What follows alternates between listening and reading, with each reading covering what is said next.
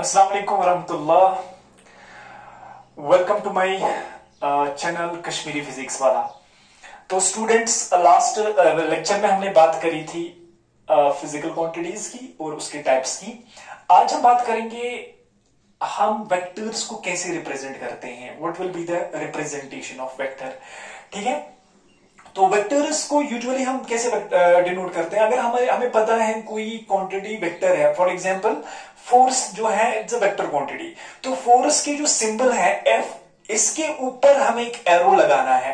This arrow will indicate that this force is vector quantity. Same हमारे पास velocity है, velocity को हम v से डिनोट करते हैं, हमें पता है ये वेक्टर क्वांटिटी है। इसके ऊपर हम क्या लगाएंगे, एरो साइन लगाएंगे।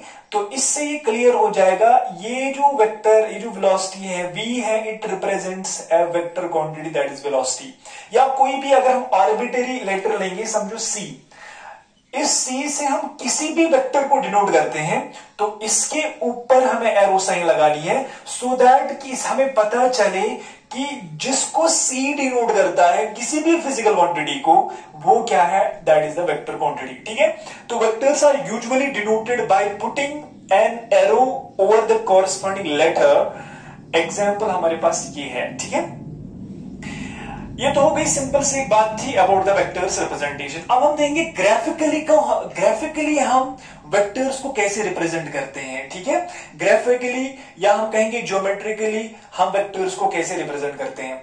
देखो बेटा, geometrically vectors is represented by a line with an arrow indicating the direction of the vector. ठीक है, अगर हमें किसी भी वेक्टर को ग्राफिकली रिप्रेजेंट करना है तो हम क्या करेंगे, हम एक लाइन से उसको रिप्रेजेंट करते हैं। ठीक है, विथ एन एरो हेड। तो इसके दो साइड्स हैं, एक तो है टेल, एक तो है head. This head will represent the direction. देखो हमें पता है वेक्टर जो भी है, वेक्टर में दो चीजें होती हैं, एक तो होता है मैग्नीट्यूड, एक तो होती है डायरेक्शन। ठीक है, अब मैग्नीट्यूड को हम रिप्रेजेंट कैसे करते हैं, इस लाइन की लेंथ से। This length of the arrow head will represent the magnitude and this arrow direction of arrow will represent the direction of the vector. ठीक है, तो हम कह सकते हैं length of arrow is directly proportion to the magnitude of vector. That mean जितनी length की line होगी उतना उस वेक्टर का मैग्नीट्यूड होगा, और जो उसकी डायरेक्शन होगी that will be the direction of the vector. For example हमें नॉर्थ साइड में किसी वेक्टर को रिप्रेजेंट करता है, फॉर एग्जांपल 5 न्यूटन फोर्स को हमें रिप्रेजेंट करना है नॉर्थ साइड में, तो हम क्या करेंगे, 5 सेंटीमीटर की लेंथ खींचेंगे, ऐसे एरो डालेंगे। This arrow will represent the direction of force towards north and the length of this wire represents the magnitude. ठीक है, इसी तरह ईस्ट में दिखाना, वेस्ट में दिखाना हो, जिस डायरेक्शन में दिखाना हो उस डायरेक्शन का एरो हम उसी डायरेक्शन में डालेंगे, और जितना उसका मैग्नीट्यूड होगा उस मैग्नीट्यूड की लाइन को हम ड्रॉ करेंगे। ठीक है, फॉर एग्जांपल यहां पे एग्जांपल समझते हैं। हमारे पास है, हमें एक वेलोसिटी को रिप्रेजेंट करता है 5 मीटर पर सेकंड टुवर्ड्स नॉर्थ ईस्ट। ठीक है, 5 मीटर पर सेकंड वेलोसिटी को हमें रिप्रेजेंट करना है। देखो अगर मैं यहां पे पहले नॉर्थ साउथ ईस्ट वेस्ट की लाइन डालूंगा, this will be the direction of north south east and waste. मुझे क्या करना है, मुझे 5 मीटर पर सेकंड वेलोसिटी को रिप्रेजेंट करना है नॉर्थ ईस्ट डायरेक्शन में, इस डायरेक्शन में। तो मैं क्या करूंगा, पहले मैं एक स्केल चूज करूंगा, मैं कहूंगा 1 centimetre will be equal to 1 metre पर सेकेंड। ठीक है, 1 centimetre will be equal to 1 metre पर सेकेंड। तो दैट मीन्स मुझे 5 सेंटीमीटर की लाइन ड्रॉ करनी है और along the direction of north east. तो दिस वेक्टर जिसकी लेंथ जो है ना, length that is 5 centimetre, that represents the 5 metre पर second velocity of the vector and the arrow represents the direction along north east. सो ये direction हो गई, ये मैग्नीट्यूड हो गया। तो हम ऐसे वेक्टर्स को रिप्रेजेंट करते हैं। समझ आ रही बात?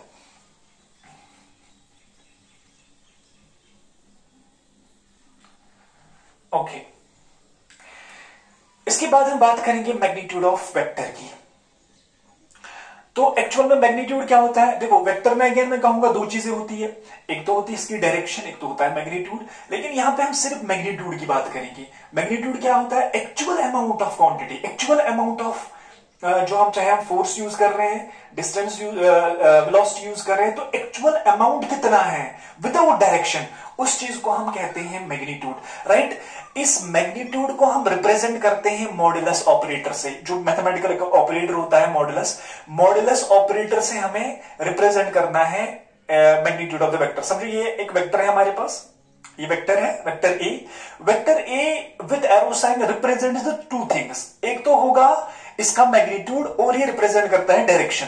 लेकिन अब हमें सिर्फ इसमें मैग्नीट्यूड चाहिए, तो हम क्या करेंगे, इस ए वेक्टर को हम मॉड में डालेंगे, मॉडुलस में डालेंगे, क्योंकि मॉडुलस में जो भी हम क्वांटिटी डालते हैं हमें आउटपुट में सिर्फ पॉजिटिव वैल्यूज मिलते हैं, ठीक है।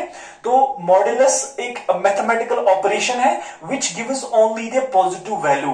दैट मींस अगर मैग्नीट्यूड मॉडुलस ऑफ वेक्टर होता है तो पता चला कि मैग्नीट्यूड का वैल्यू हमेशा पॉजिटिव होगा। सिर्फ मैं मैग्नीट्यूड की बात कर रहा हूं, वेक्टर फुल वेक्टर की बात नहीं कर रहा हूं, वो पॉजिटिव भी हो सकता है, नेगेटिव भी हो सकता है।